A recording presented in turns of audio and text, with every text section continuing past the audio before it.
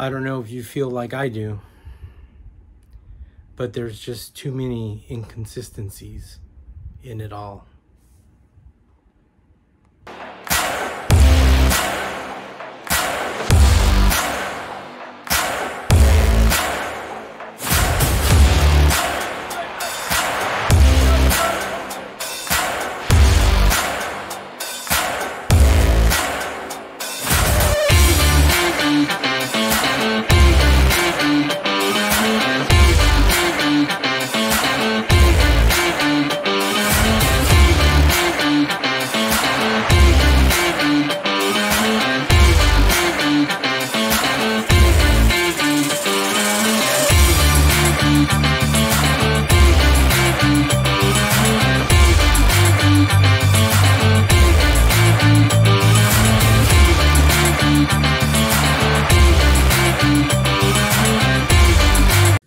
Hello warriors, welcome to the channel. This is Fernando. I am God's Prepared Warrior, and if you didn't know that, if you're new to the channel, make sure you like, share, and subscribe to the channel. Well, it's been a couple of days, hasn't it? It's been a couple of days, and we are all still coming off of the weekend from the attempted assassination of Donald Trump. And as I said, there was going to be more footage, there was going to be more things that were going to come out of this, and we were going to begin to see the whole truth as it unfolds. And we are actually seeing that thing unfold in a mighty way. I'm not sure how up to date you are. But as of recently, I just watched a video over here on my computer, and the video was another footage. It was a separate footage, I'm guessing on the backside. I'm gonna post it in this video here.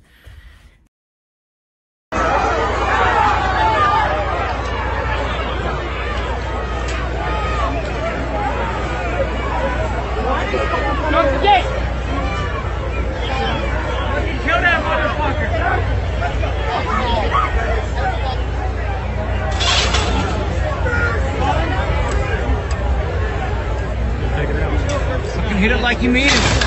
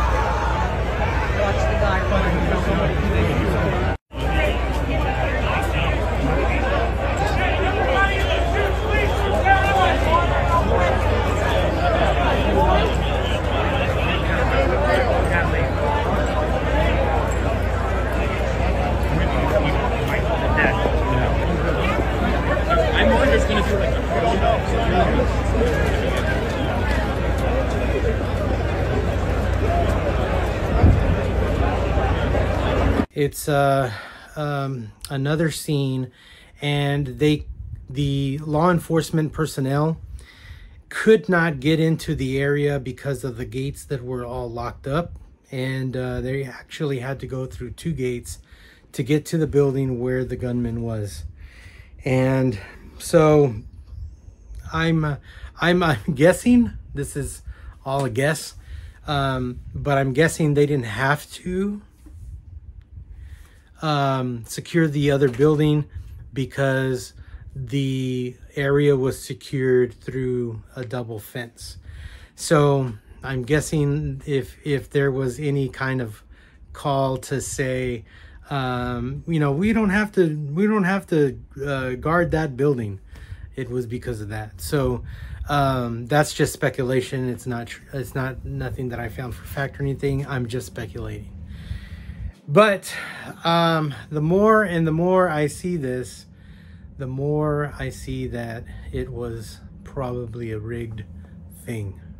There's just too many inconsistencies when you think about it. The snipers didn't shoot. It took them a while to shoot. The people in the stands were waving down security personnel to let them know what they were seeing on top of the building.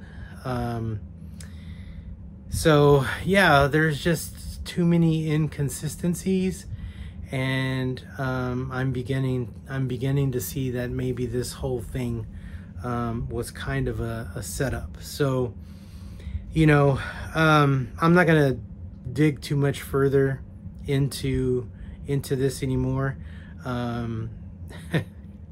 If anything, this kind of actually propelled Donald Trump to winning the election already.